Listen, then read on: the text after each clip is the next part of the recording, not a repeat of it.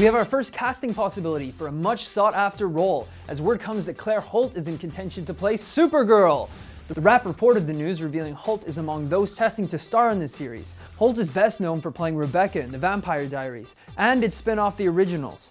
Supergirl has already received a series commitment from CBS and will follow the story of Kara Zor-El, who has spent her whole life hiding her powers before deciding to embrace her superhuman abilities and be the hero she was always meant to be. Do you think Holt is a good choice for Supergirl?